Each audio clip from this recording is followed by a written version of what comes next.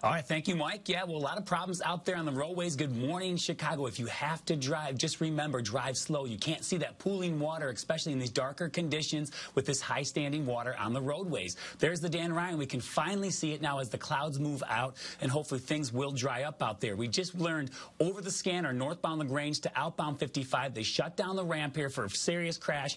Been there for about a half an hour now. And they keep coming in over the scanner. It's too hard to keep up with. Southbound Ryan Express lanes at 26. You have a crash in the center lane because of a lot of water there. It's very slick out there. North at 290, a newer crash we're seeing here in the Elmhurst area. And I want to just tell you, here's an overview of all your travel times. It's great out there if you're just going to drive slow. There's not a lot of heavy travel times this morning. It's just some of that high standing water causing problems for commuters. Finally, if you take the Brown line, heads up, shuttle buses replace rail service between Western and Kimball throughout the weekend. So trains only operating between Western and the Loop through 4 a.m. Monday. Keep that in mind. Sean and Tanya, back to you.